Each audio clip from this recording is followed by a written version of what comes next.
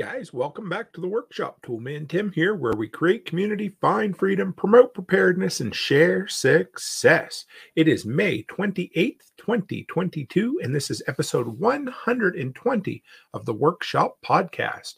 So tonight we are going to be live on Float, Odyssey, YouTube, 2 Facebook channels, and the Telegram group. So if you're in Telegram, I'm going to be following up with the chat. So if you got anything going on in there, feel free to ask questions. I will be monitoring all the way across the board. So it's Saturday. We always have kind of a little more laid back show on Saturday evenings. I always enjoy it.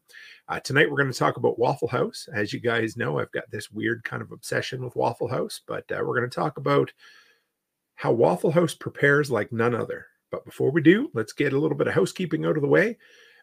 First off, hey, we got Liberty Meat Solutions over in Telegram. Nice to have you. So if you didn't hear earlier this week, and I'll keep announcing it so that you guys know, we changed some plans here. So it's kind of cool. Heading to Self-Reliance Festival, the first weekend in October. So last weekend in September, I'm going to be in North Carolina for Prepper Camp. And first weekend in October, I'm going to be in Tennessee for the Self-Reliance Festival. So I got to figure out what I'm going to do with about those 5 days in between traveling around. So if anybody's around, anybody needs any work done, I don't know, anybody wants any, I don't know. Anyway, we'll figure it out, but I'm excited about it. And yeah, it's going to be a killer 10 days. Cannot wait. Number 2, for those of you out there that are into TikTok. So if you caught my Wednesday, sorry, not mine, but I was a guest on Nicole and John Willis's Wednesday afternoon live stream, whatever you want to call it. We had a good long conversation, and John was basically like, if you're not using TikTok, you're dumb.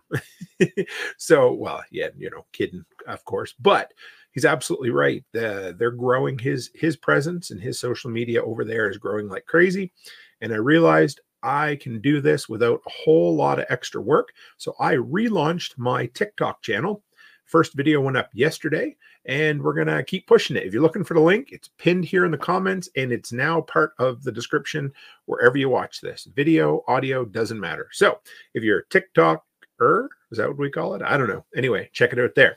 And number 3, we are running the giveaway for the signed copy of Going Home. Chris Dixon asked if I danced. If I danced, they would kick me off of TikTok for, I don't even know what you would want to call it.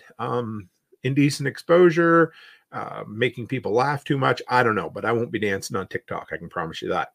So the giveaway for the Going Home, the signed copy of Going Home, we ran a couple of posts earlier this week. So if you see those on my social, go in, post a picture of your favorite prepper book or homesteading book and get entered. We're going to do a couple of more this week I want to get as many people into it as we can. I think we got maybe a dozen or 2 so far, and we'll keep going with it. We got Haas in here. Nice to have you. Chris Dixon, Martinson family says, Waffle House, eh? Yes, I wish we had Waffle House in Canada. Today's tool, next section. It is the DEWALT. Imagine that, DEWALT. Something I used today, actually. The DEWALT Atomic Ultra Compact Impact Driver. So on Amazon right now, there is a kit. I put the link in the description today. And it comes with 2 5 amp hour batteries for $2.99. And that is the ultra compact atomic impact driver. Used that all day today. I absolutely love that thing. So if you're looking for it, there it is. That seems to be the best package deal yet. So yeah, kind of cool. All right. So every Saturday evening, we start off with This Week in the Workshop. And I just kind of fill you in on what I've been up to. If you have any questions, feel free to throw them in. And Liberty, I'll drop that TikTok link over in Telegram here in just a minute for you so I don't forget. Haas says, I need to get some of those tools, but they're so damn expensive. I know, my friend. I use them as a business write-off, of course, and I have a bit of a DEWALT addiction. But take your time. Don't buy anything you're not sure about, and buy package deals, wait for things to come on sale, all of that. Just do what you can to save some money. I don't know if cordless tools are necessarily worth buying used, but just the best way is to find those deals when they're giving away a free battery, that kind of thing.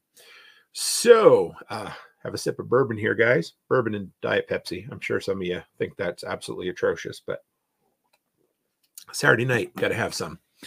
So if you guys were following me on social media this week, I tried to turn my head into a piggy bank.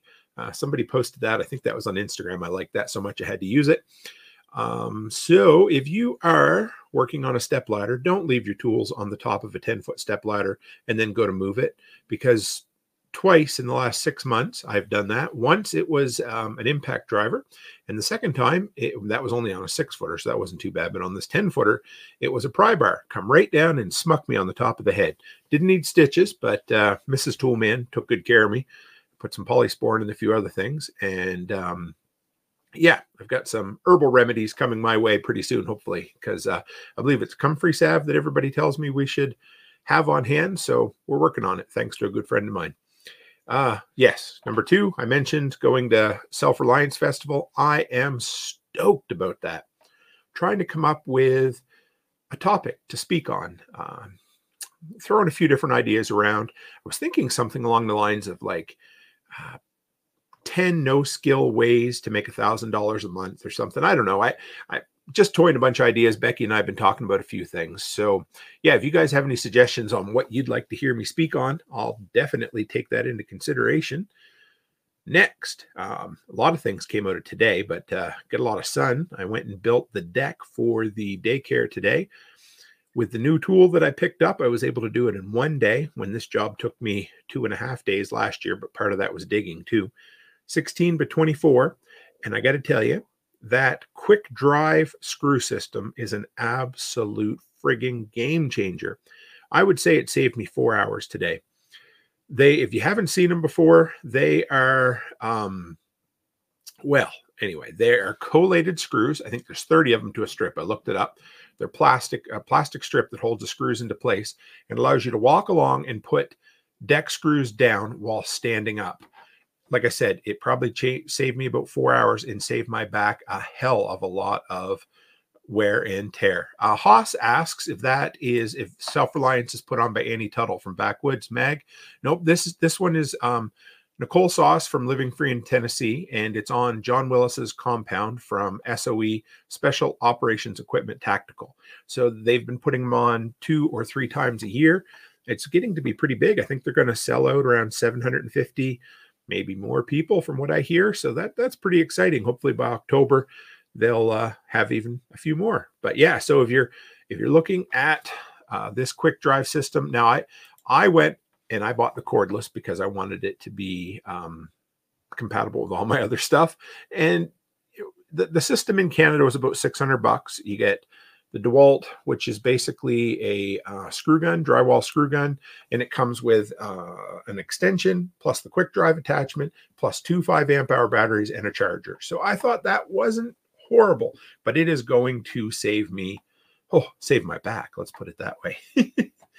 And speaking of that, I think I'm going to do, I don't know if it'll be an episode or a segment or something, all about moving things efficiently, doing jobs efficiently. I'm sure Mr. Dixon on here is pretty good at this kind of stuff too. But the older a person gets, the more you realize you only have one back. And the more I've realized that if you take your time and think about things for just a minute, you can do a lot more work with a lot less work than what you would think.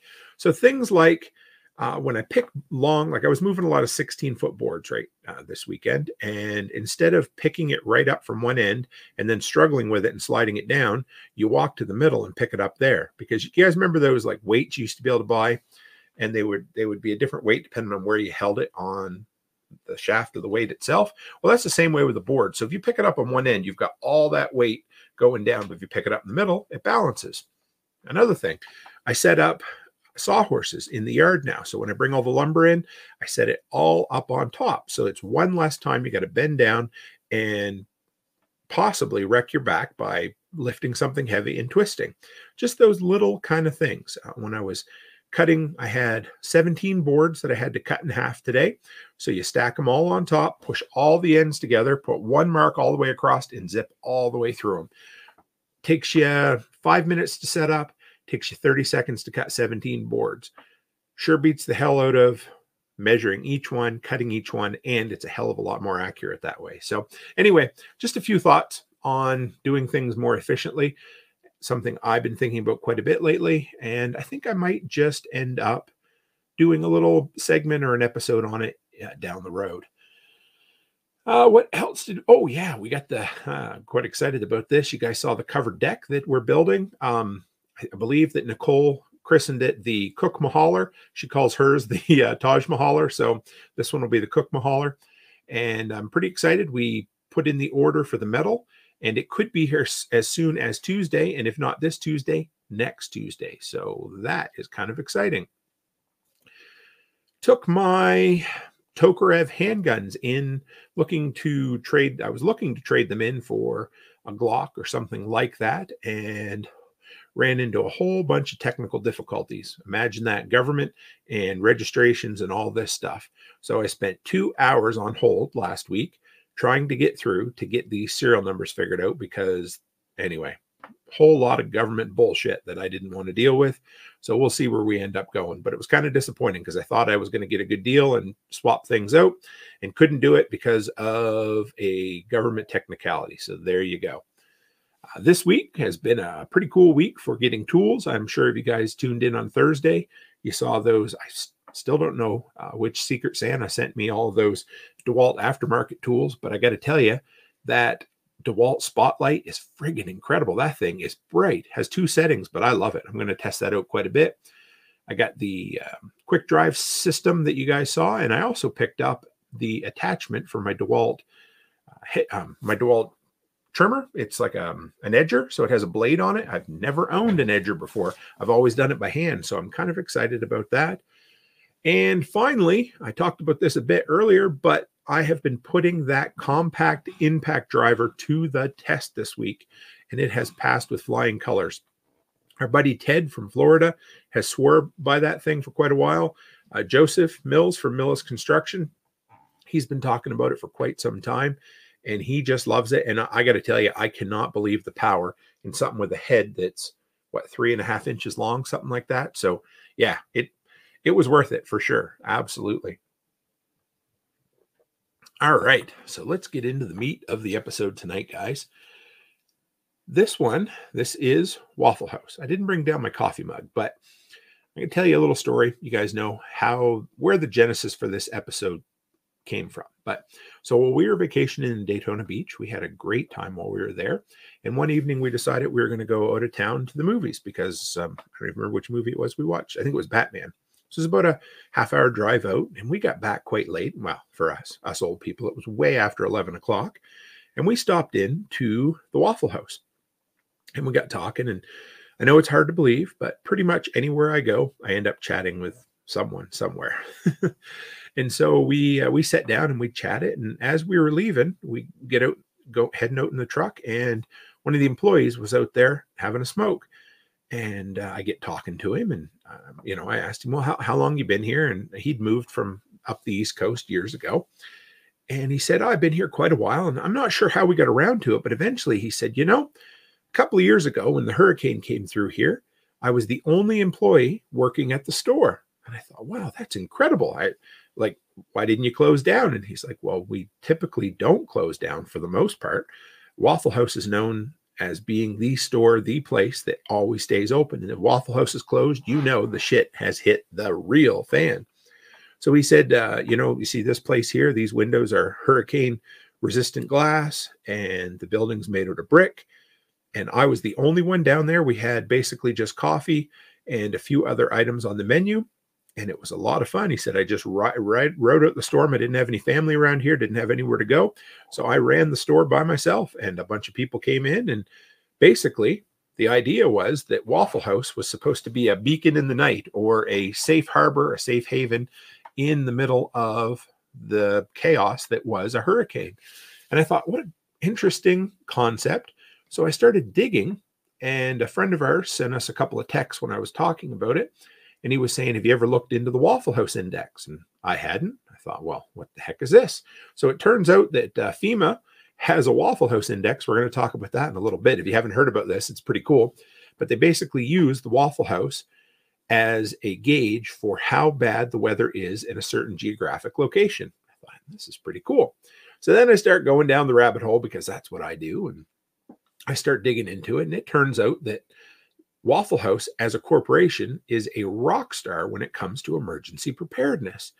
And I'm telling you right now, I just touched on the highlights tonight, and I don't have time. I don't have time to write a book right now, but I'm not kidding. This topic tonight interested me so much, and there's so much out there that I'm like, this could easily be one of those little 100-page ebooks or something like that. It's really cool. So anyway, I thought that was kind of neat, and that is where this episode came from. A month or so ago, late at night, Daytona Beach, Waffle House, conversation. It was kind of an interesting time. So for those of you who might not know, because I didn't know anything about Waffle House before we went down to the States this last time, 2,100 Waffle Houses spread across 25 states, mostly in the South. Apparently it's a Southern institution.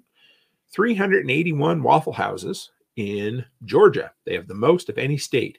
And Atlanta has the most of any city. 132 Waffle Houses in Atlanta and only 4 snowplows. So go figure. And South Carolina comes in second, 144 locations. Now, if you're a Canadian who's never had a waffle, never gone to a Waffle House before, or if you're from up north and you haven't, do yourself a favor. If you're ever down south, stop and have a meal, because nothing special, but man, they got diner coffee and diner food, and the prices are cheap, and it's just a cool experience for whatever reason. So this Waffle House index that I was talking about was coined by FEMA in 2004. So it's almost 20 years old, but it's not as old as you'd think. It's one of those things that was kicking around the internet, and I thought it almost sounds like it's an urban legend, but it wasn't. And basically, like I said, it has to do with how severe the storm is. So this is how it works. They got 3 colors on the Waffle House FEMA index: green, yellow, and red. So green means full menu. Restaurant has power, and damage is limited or no damage at all. So the wind might be blowing, it might be raining, might be a few limbs down, but the stores are up and running, no problems. Yellow, so they cut back their menu at this point. So this is kind of cool. It's a limited menu, so they have no power, or they only have power from a generator, or food supplies might be low. So yellow means that they might be out of power, running off a generator, or they don't have a whole lot of food to serve at that moment. And then red is the very rare one, and that is when they are absolutely closed. And that is severe damage, like the store isn't standing, or absolutely flooded. So those are the 3: green, yellow, and red. Easy to remember, right? So I get digging, and it turns out that Waffle House has 4 emergency menus. So you're going to see real quick that Waffle House has a plan for everything, and it's really kind of cool. So their 4 menus are the no power menu. So basically anything they can cook that doesn't require electricity. They have the no water menu. So if something happens that their water gets contaminated or the water mains break, and then they also have a high customer volume menu. So just quick cook items. So that's when they're one of the only places open. So they focus on just the bare specifics. And then they get the extremely high customer volume. And that's just a couple of items they're cooking, basically to give you some food and a cup of coffee, just in case, because there's everybody wanting to beat down the door and get in there, right? So I thought this was kind of interesting. I'll have a bunch of quotes all through here. I'll keep it interesting for you. But so things like waffles, they require power and water. So they're basically off the menu. Funny, Waffle House emergencies, and nothing's up and running when there's no water, or waffles, for instance. But hash browns, I thought this was cool. Hash browns and hamburgers, they can be cooked because they're on a gas grill. So they are either pumped into natural gas, or in most instances, the stores have propane on hand already. So I thought that was kind of cool. So this was one of the neat quotes I read. It said, so with no electricity, you're not going to get waffles, they said. But we bring in canned drinks. No fountain drinks when the water's busted or contaminated. We'll have a lot of things you can cook on the grill. Hash browns, eggs, sausages, cheeseburgers are big on the no power menu. The griddles all run exclusively on gas with no need for electricity. I thought that was kind of cool. Contingency plans, right? So what I'm going to do is, as we go along, we'll talk about certain points from Waffle House, and then we'll attempt to take a lesson from it that we can learn for ourselves when we're prepping and preparing for, bad emergencies, that kind of thing. So for us, how could you not have contingency plans, right? I always say a lot of times that the best bet, 95% of the time, we should bug in, right? But have we ever give some thought to what would happen if the water got shut off? Or what happens if you have no power? Or worse than that, what happens if you have no water and no power? What are you going to do? I thought that was kind of cool. I never thought about it, but no water, well, there's going to be no fountain drinks. So they got to bring in bottled water and canned soda. Not a bad idea. Something else to think about, again, is to have multiple fuel sources and different types of food. So Waffle House isn't worried about it. You know, they have electricity. Well, they're going to cook waffles. If they don't, well, they're going to cook with gas, and they're going to cook things like eggs and sausage and that kind of stuff. Again, that's great for us. So electricity's out, hop out on the deck, fry yourself up some, you know, great stuff on the grill. Make yourself some coffee on the side burner on your barbecue. And fuel sources and different types of food. So again, maybe have some canned beverages on hand, or of course, water storage, because if we don't have running water, well, you're going to have a bad day, right? So I thought this was kind of cool. They got 4 parts to their emergency plan. So procedures, they have a lot of plans in place ahead of time to deal with almost any eventuality. And a lot of this sprung out of the fact that they're basically in the South, and the South is the place that deals with the worst hurricanes and a lot of the worst severe weather. Information, so it's procedures first, that's the plans. Information, they're crazy about, Liberty Meat Solution says contingency, live in the South because Waffle House. Amen to that, brother. So information, they're serious. They brag about how much of a weather junkie they are. They have, well, we're going to get into it, but it's pretty cool how much digging they do into the weather and how much technology the Waffle House of all friggin' places, has for watching the weather. Then I think my favorite part is the reinforcements. This is what they call their jump teams. This is the stuff and the people that they bring in the middle of an emergency. We'll talk about that too. And then they do a review. So after every serious weather event that requires them to implement one of their plans, they do a review and they say, okay, what can we do better next time? This blows me away. I cannot believe that a company in the private sector is doing this much with preparedness. I had no idea. So let's deal with the first one there. That's the information. So they rely on weather forecasts. They have what they call the Waffle House Storm Center. So when it's hurricane season, they showed a picture of it. It's a room with a whole bunch of monitors around, and they have their own proprietary weather software to keep an eye out. So I'm not saying that, you and I need to go have our own proprietary weather software, but keeping an eye on the weather, never a bad idea. But they don't just do that. They also talk to people on the ground. So what they call so they do internal forecasting based on their weather models, but they also call out to the managers, the employees, and they say, okay, what's going on? What do we need to do? Because, the best plans of mice and men? Well, that ends up happening with this too, right? So they're looking, they say, okay, well, it looks like it's going to hit here. Well, let's call and find out what's going on. Local information is always the best. And that is their view on life is, yes, we love our computers, but number one, we want to talk to the people that are there dealing with it and see what is happening. So this was another cool quote that I found when I was doing it. They said, we are that gathering place where people get together and talk about local happenings. In other words, when the wind is blowing the rain sideways, trees are down everywhere. If people need to get a meal, they're going to be at Waffle House. And of course, what do people do when they're nervous but talk? What do people want when they're nervous? Information. And that's where people go to share information. I thought that was so cool. So what's a lesson for us on that? Well, a couple of things. First off, focus on the essentials. A lot of times we're like, oh, I need a whole house emergency automatic generator, and I need, 12,000 pounds or gallons of propane and an underground pig, whatever it is. Just, you know what? Honestly, focus on the things you can control. Focus on the small things, focus on having the water, focus on having the food. Don't get bogged down in all kinds of cool details and specifics. Just focus on the essentials and information. I mean, if Waffle House can do it, so can we, right? But local information, find out what's going on. For us, it could be a Facebook group, it could be a next door group, or it could be, walking down to the local Waffle House and saying, hey, do you guys know? And also they said that a big thing that happens at Waffle House is a lot of the first responders end up there too. So you might end up having guys, that are fixing the power lines, or police or firemen, that kind of stuff. And of course, if they have 2 minutes, they're going to tell you what they know as well. So it's always good to know where you can go to get information locally. Now, I think this is my favorite part. This is what they call their jump team. And I thought this was really cool.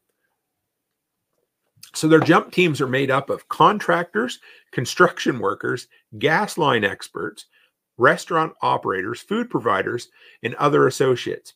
So they're basically a special ops team that they put together in a moment's notice. They have a bunch of different ones around the different regions in the South.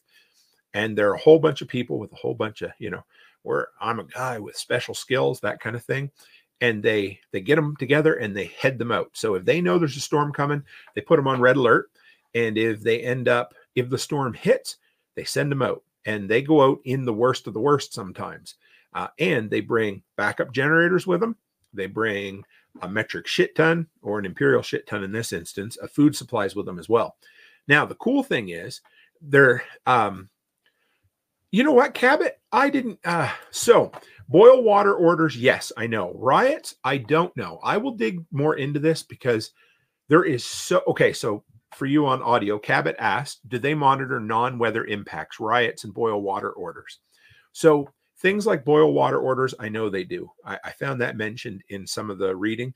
There's a lot out there. I will do some more digging into like civil unrest and see, because I think I'm going to have to do a follow-up on this. It's the most interesting and the most boring or it's something that sounds like it should be absolutely boring, but to me, it's absolutely intriguing. But yes, I know they do follow boil water orders, and they'll send people out to deal with that as well. So they bring generators, they bring backup food supplies with them. But here's the cool part. They also bring employees with them. And this was what the guy was telling me when we were sitting out there in the parking lot in Florida chatting. They bring in backup employees so that the local people who should be working can go home and handle their house, their family, and not have to be at work when they're stressed out. And I thought that blew me out of the water. I'm like, it seems like they care for their employees enough that they're willing to bring outside employees in to work for them so that the people who are in the emergency don't have to worry about it. I thought that was really cool. These people get there to make sure that if the store did close, they can reopen really quickly, or more importantly, they can stay open during the storm. Liberty over on Telegram come up with the Waffle A-Team. That is the greatest 4-word Telegram post I have ever seen. That is awesome. The Waffle A-Team. Gotta love it. And here's the other thing they do. So along with the jump team, they move supplies around. So if they know there's a storm coming, they will move supplies in the general vicinity of a storm ahead of time. Maybe not right where the storm's supposed to hit, but close enough that they'll have it when and if it might be needed.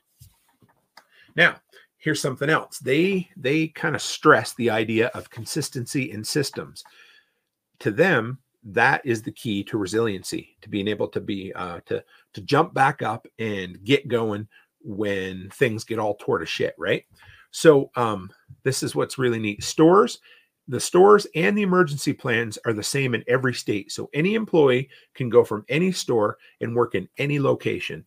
You walk into basically any Waffle House anywhere, stuff is basically going to be in the same place. The emergency response plan is going to be the same no matter where they are. So consistency across the board and standardization. I talk about standardization all the time. And so this is an area, we're going to stretch a little here on the lesson, but that's for us, things like having all the same mason jars, all the same jerry cans, all the same batteries. And so standardization to me makes things simple, and it means that there's less chance of not having what you need when you need it. Also, this was something else I thought.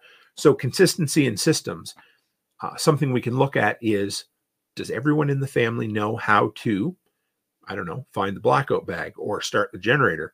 And I'm pointing at myself for this one because the rest of my family does not know how to start the generator, and I need to work on that, right? Also, the whole idea of 2 is 1 is none, and 3 is a guarantee. That's how that works. They have extra staff, they have extra supplies, and they bring it all in because who knows what might happen. I mean, they could blow a window out and all their food supplies get soaked, and they have it coming right in. Haas says, I wonder if their CEO or owners are preppers. I don't know. It seems like, so the very first store, I believe, was in Georgia, the very first Waffle House, and it was founded in 1954. So maybe way back then. I think it probably just came out of practicality where it was good for business to be prepared. I might be wrong about that. But the very first Waffle House that ever opened is now the Waffle House Museum, and I believe it is in Georgia. So I thought that was kind of cool. But I don't know. I'll do some more digging and see, because it definitely seems that whoever was the head of this company at one time or another was definitely a prepper, because there's so much behind it. Okay. They talked about the psychological effect as well. So they said, talking to FEMA people and emergency responders, they both say that getting businesses like the Waffle House open has this psychological effect on people. It makes them feel normal. It gives them that sense of normalcy. So, never underestimate the power of a hot cup of coffee. I remember years ago when we had the nastiest winter storm I ever saw. They called it White Wand, and we were without power for a couple of days. That was the one where we had to haul all the ice cream cakes out of the Dairy Queen freezer. I was so happy to go down to my aunt's house and get a hot cup of tea off of her wood stove. And that's what this is.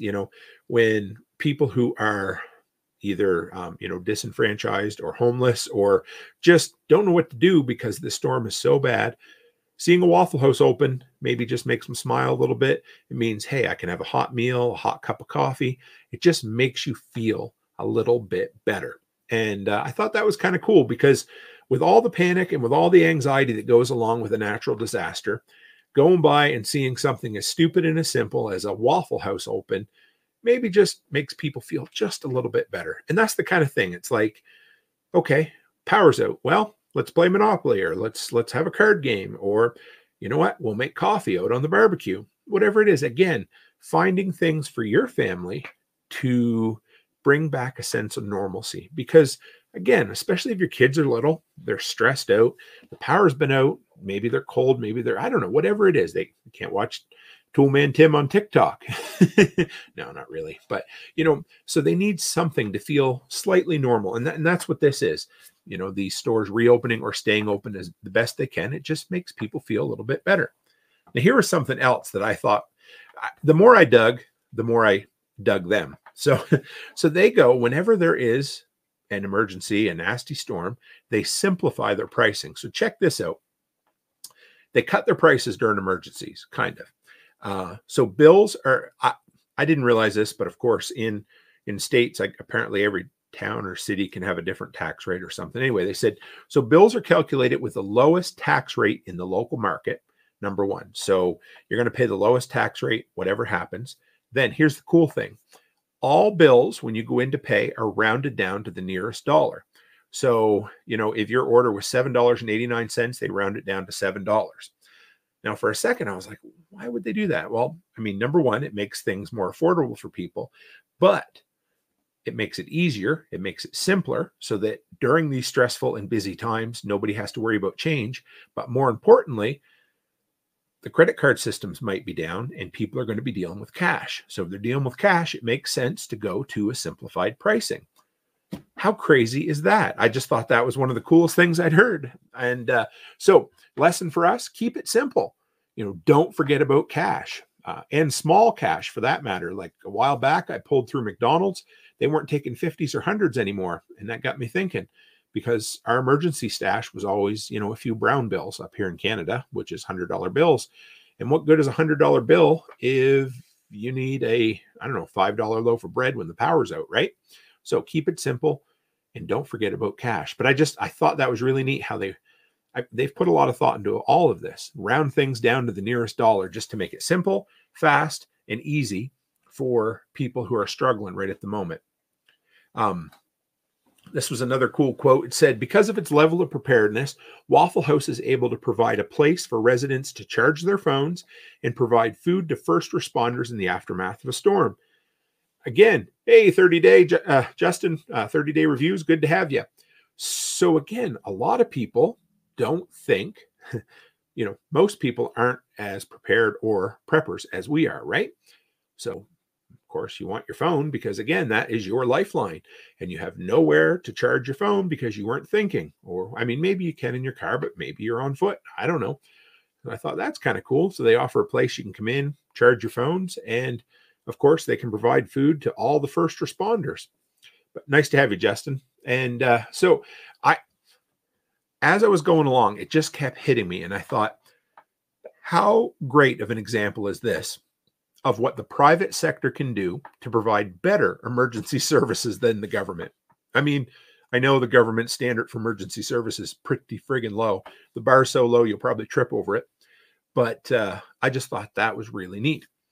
So digging along, traditionally Waffle Houses are cement brick, cinder block buildings with big windows and fairly storm resistant, but they weren't hurricane proof. Not that anything really is. But so what they've started doing now, I guess they've realized, hey, what's the next step we can take? So in Biloxi, they just built Waffle House number 2314, and it was built to a hurricane resistant code. It's the first ever Waffle House perched atop flood ready stilts. So the whole thing is lifted up. So if it does flood, the water goes right underneath of it. And going forward, all new Waffle Houses, when they're built in hurricane zones, will be designed to local codes. There'll be elevated brick foundations and reinforced windows to withstand the worst, well, maybe not the worst, but some of the worst that Mother Nature can throw at it. So they figure, we're already prepared enough. Let's start, as we build new buildings, let's start building them even stronger so that will be even less likely to be damaged.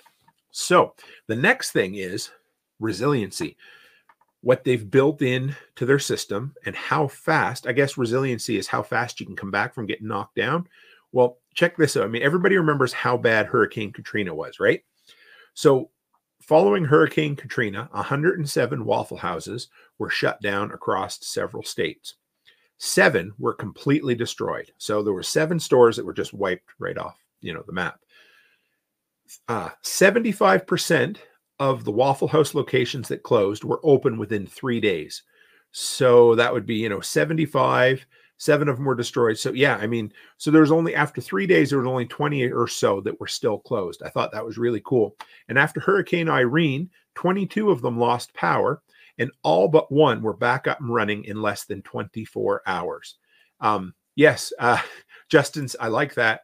30-day review says easier to make money than claim insurance. Yeah, and I never thought of this until you mentioned it here. But if you're the only game in town, I mean, Waffle Houses tend to be busy anyway, but if you're the only game in town, you're going to be making money hand over fist as well. I mean, you're not taking advantage of people. You're not putting your prices up or whatever, but people are coming through left, right, and center. And so I guess it does make sense to be open in that storm. So yeah, have proper plans in place, have the materials on hand and the supplies, like I talk about preparedness, right? So you can't stop the fact that a hurricane or a tornado or something is going to come through. But what you can do is have things in place ahead of time to make your life a little easier. Things like tarps, things like plywood, screws, plumbing pipe, whatever, anything that you think might allow you to get a better handle on the post-disaster recovery. Oh, yes. So it says, so earlier, Justin, they have what they call, what did I call it? It is a jump team. They bring people in to handle all of these locations when things get bad. So yeah, it's really cool. And hopefully, I talked to a lady. This was kind of interesting when I was down in Tennessee that worked there, and she made something like $250 an hour. but she was making over $1,000 a week with her tips. So they get paid really well in tips at Waffle Houses. But yeah, these jump teams are really, really cool because then the locals don't have to worry about working through a storm. So let's break it down and go through what they end up, how things go. So before the disaster, and this was, there was a lot of this stuff that came out of 2 or 3 articles I read.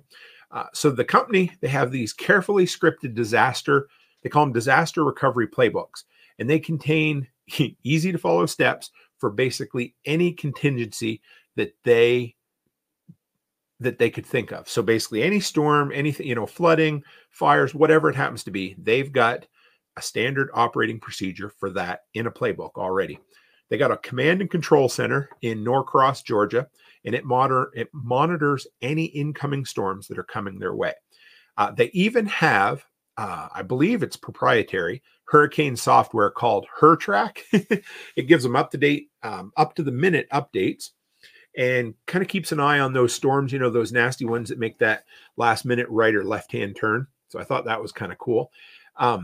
Each employee gets, I found this and I don't exactly know how it works, but they each get a key fob and it has all the emergency contact numbers on it so they can contact management, head office, anything like that to get instructions on what to do just in case the shit hits the fan. Now, this one was kind of cool. They have these mobile command centers that are set up in custom RVs. They have satellite phones, internet links. Basically, they can roll up to the store and get their communications infrastructure up and running when things get tore down, blown down, flooded, whatever it is. And then they have, that's awesome. Martinson family says they should call it the Waffle Truck or call it Waffle Track. Sorry. Yeah, that software, that is great. I love that idea. And they should. Yeah. So they also, this one, take it or leave it, but they have close relationships with the government, police, fire, etc. And the reason for that is so that they can get through when the weather's bad.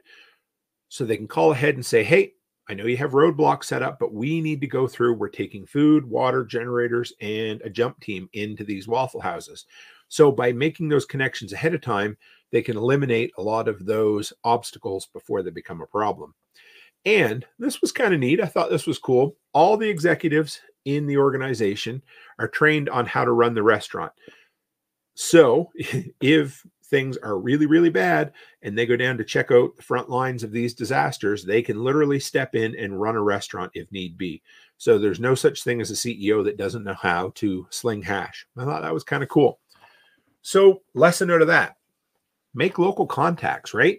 I mean, know your local emergency measures, emergency management board, whatever it is. Find out what does your town have planned if things go bad. Where's the warming centers? Where can you get comms? Again, have a backup for a backup for a backup. You have your cell phone, you have your internet, maybe have a landline, maybe have a radio, whatever. But make sure, again, 1 is none, 2 is 1, and 3 is a guarantee. Always remember, right? Because I guess information when you, well, I just read, what was the book called? Alas Babylon. Chris from, Angry American recommended it. And it was all surrounded around this small town that survived the nuclear holocaust. And the biggest thing they starved for was information. They always felt absolutely lost because they didn't have it. So anytime you can find a source of information, do it and figure it out. Okay. So Justin just shared here, to adopt a meal for a first responder, call a local Waffle House to place an order. First responders may call their local Waffle House to see if any adopt-a-meals are available. If none are available at the time, first responders will still receive 50% off and a free drink with their purchase. How cool is that? Thanks, Justin. There's so much stuff out there that putting this episode together, like I said, I'm sure I can do a follow-up.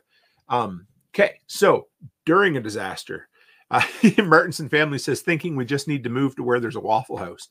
That's a great idea. Yeah, you'd have somewhere to warm up, somewhere to eat, somewhere to charge your cell phone. It'd be great. And Waffle Houses, the food's pretty freaking good if you ask me.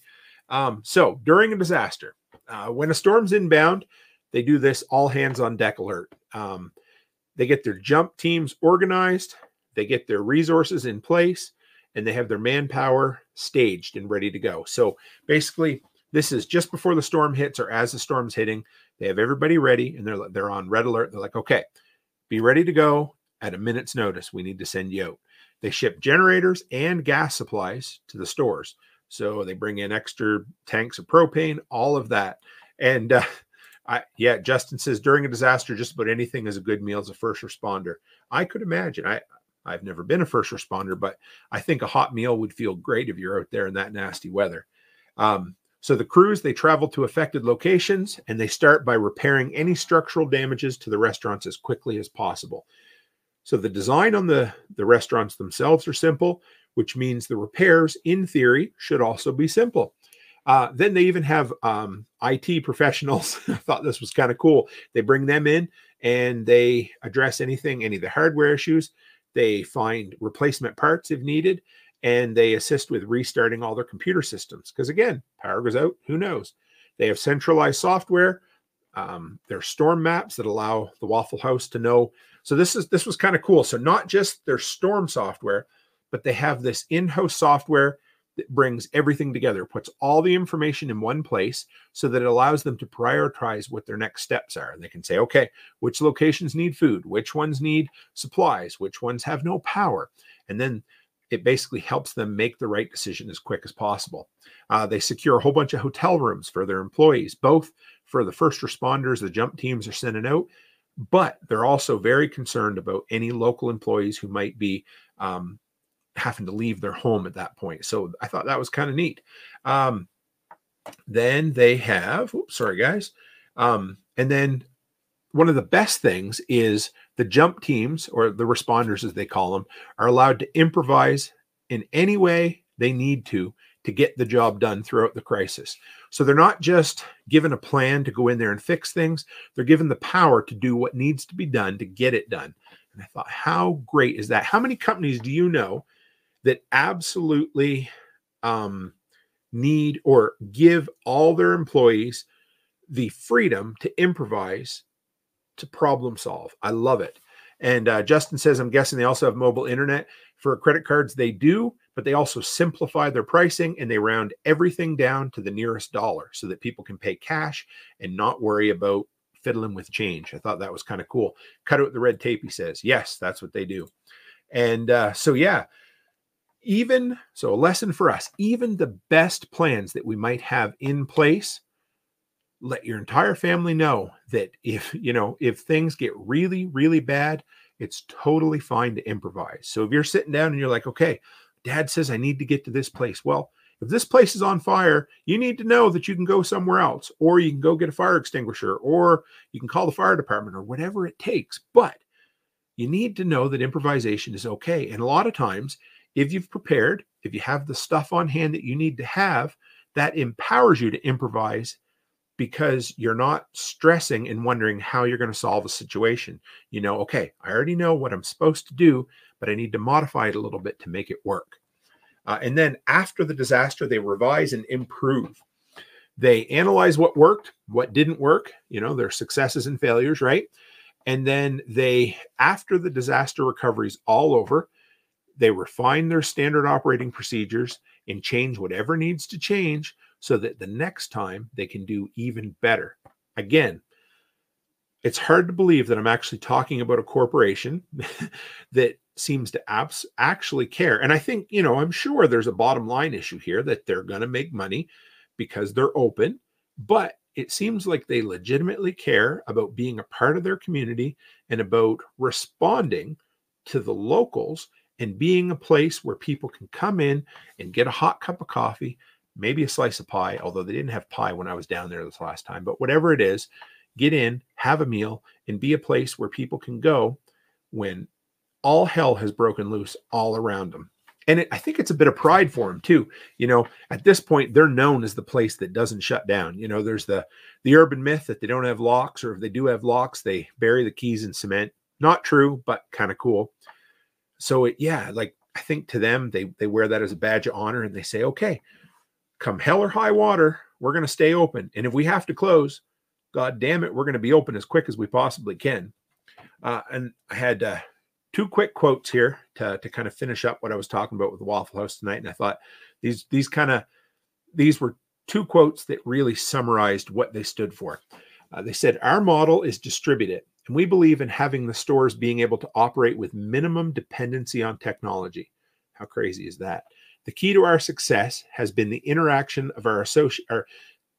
The key to our success has been the interaction of our associate. Let's try that a third time. I'm sorry, guys. The key to our success has been the interaction our associates have with our customers. Our systems have been built with offline processing at its core." In other words, they want those stores to be able to run independent of the grid and just run and just be there for their customers. And then the second one was, Waffle House said that their philosophy is the keep it simple. For example, the organization likes to own their own hardware, their own software, and they like to partner with like-minded vendors who will be there when they need them. So in other words, they try to find other companies that are just as passionate about emergency preparedness and about coming in with the supplies they need when the rain is going sideways. But the key, the very first four words of the first quote I read you says, "Our model is distributed." Think decentralized. That's like having a bug in location and a bug out location. In other words, we have things everywhere. We have supplies, we have caches of supplies wherever we need them, and we can bring them in as needed. I love that idea. And Justin says, "Best way to do it so that not having to rely on a tech from another company to fix something simple." Yes. And like they said, they try to do as much as they can in-house. They have their own experts that they keep on hand, and they partner when they can't do something themselves. They work really hard to find partners who are just as like-minded as they are. And it's really neat because they give each store the independence to respond as needed. They store as much as they can in as many locations as they can, and they make sure it's available. So that, like they said, they distribute, they decentralize things, they give people independence. It just seems like the antithesis of modern retail and restaurants, But at the same time, I mean, everything's standardized. It's run just like any other big corporation. But even though everything's standardized and any employee can jump from one store to another in an emergency and run the store, work at the store, they also have the independence and the autonomy to do what needs to be done to keep serving waffles, or in the case that the power's out, hash browns and sausages, if the power's out. And if the entire place is flooded all around them and they're the only place open, they want to empower their employees and their businesses to keep running so that the locals have somewhere to go, and it gives them just a bit of sense of normalcy in their life. So I don't know. What do you guys think? I think that's pretty friggin' cool. I had no idea that simple old little Waffle House could do an entire hour of a podcast talking about preparedness. But there was so much in there. And like, the more I researched it, the more I thought, wow, this really seems like, I don't know if it's a book or maybe a video series on YouTube. I don't know. But this was just as intriguing to me as the video I did a while back about the Amish and their love for DEWALT cordless tools or DEWALT batteries. I don't know. They're just these simple little twists on normal concepts that have stories attached to them that just really resonate with us, eh? And Haas agrees. He thinks it's pretty interesting too. So I don't know. I love it. It was something that piqued my interest, and we may touch on this again down the road. Who knows? Or maybe, like I said, I don't know. But I'm definitely not going to sit on this topic. It's too interesting not to dig into a little bit more. Another one that I've had beating around in the back of my head, and if you guys are interested in it, I've done quite a bit of research already, but I don't know if I'm going to call it the history of prepping or the history of preparedness, something like that. But I've been doing a lot of digging into that, and I'm thinking I might do like a 3 or 4 episode series on just that, basically going back post Second World War, basically the nuclear age and on. And I thought that would be kind of neat. 30-day review says it's good to see that large corporations can think if they're with their brains when they actually want to. Walmart goes nuts if electricity goes out for 15 minutes. Yes. in doing my research, FEMA did say that they have a lot of partners in the retail sector. None are as prepared as Waffle House, of course, but places like Lowe's, Walgreens, Home Depot, Walmart, Target. I don't know if I said Walgreens or not. Anyway, they were all listed as partners with FEMA for emergency responses. And Justin says, before Second World War, it was called living, not prepping. Ain't that the truth? But an interesting tidbit, the first time the term prepper was used as prepper for what we would call a prepper was 1999. So it's just over 20 years old. And I thought, wow, that's crazy. I figured it'd been a long time, but they had a lot of other names for it. But anyway, just thought I'd share that with you because I get these ideas that I kind of get passionate about and start going down the rabbit hole. And I started researching that one before we went down south. And, you know, it might be a few months before I get it all done and you know, done and dusted, but it's interesting enough. I'm going to do it. And we'll probably do a follow-up to this one, or maybe we'll dig in and figure out some more. Yeah, that's exactly where it came from. Justin was the so he says, doesn't surprise me with the Y2K scare. Yeah, and that's kind of where I started digging. I started going through. If you guys have ever been down the old Google News Groups feed, so they have like I call it a rabbit hole, but they bought all the old news groups from the 80s and 90s, and they have it all online that you can search back through by keyword. It's pretty interesting. So I followed a lot of, I started reading some of the threads leading up to Y2K, and it was pretty interesting, you know, and you start listening to this stuff, you're like, wow, people were really scared about that, but ended up, I guess they did a pretty good job putting things back together. So anyway, that is Waffle House and preparedness and the lessons we can learn in a nutshell. I enjoyed it. I hope you guys did too. So what's next this week? What's coming up? One more episode this week. I guess tomorrow's still this week. I don't know. I always call Sunday the last day of the week. But tomorrow night we got Greg from the Apocalyptic Preparedness and Survival Skills School in Edmonton. Had no idea it existed till I saw an article on the CBC. Reached out to this guy, and I thought, hey, this is going to be cool. A fellow Flatlander, a fellow Albertan, trying to build community up here the best I can. And so I reached out to Greg, and he's like, yeah, I'd love to come on. So it should be an interesting interview, just to find out what they're doing, what his passion is, the skills he thinks people should learn, and everything in between. And Martinson family says we were survivalists before Y2K. Yes. Yeah, absolutely. Nothing wrong with that. That was the catalyst that got me into prepping. It wasn't the thing that wasn't the day I started, but it was the day I really started thinking about it for sure. But yeah, so tune in tomorrow night, guys, 7 o'clock. I'll have Greg on. It should be a great episode. Got all kinds of good content coming up for you right away. Got a lot of really good DEWALT reviews in the pipeline. And I'm going to try to put a couple of videos a week out on TikTok. So you're going to see it on TikTok and on Instagram Reels. And I haven't decided yet. I think I am going to, I think I'm going to start a second YouTube channel just for shorts, because the last time I tried to upload the shorts to my channel, I don't know, it seemed to really hurt the metrics, the analytics, and the traffic. I don't know. I might be wrong.